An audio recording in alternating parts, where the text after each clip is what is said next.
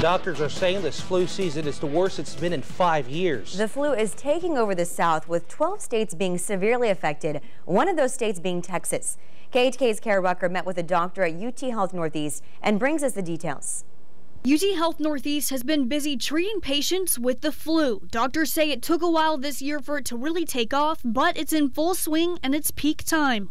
It has hit later than previous years. We're into March and we're still just now seeing the peak. There's a different strand of the virus that's knocking people down this year. It's called H3N2, and when that strand is dominative, the virus is way worse and symptoms are heightened. Since the particular strain we're dealing with is one of the more severe strains, so if you get the flu, you're going to be sicker, but we're also seeing a higher percentage of the population get sick.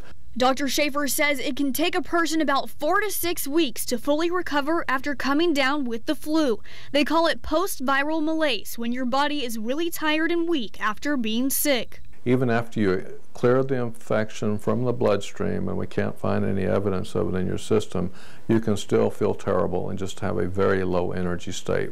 The flu is a serious illness as it can lead to pneumonia. Pneumonia is the #1 complication of the flu that leads to hospitalizations, respiratory failure, and even death. That was Kara Rucker reporting. Getting the flu shot will reduce your risk of getting the flu by almost 50%. Now, Dr. Shafer says it's not too late to get one if you haven't already. The Equipment High School Anchor Club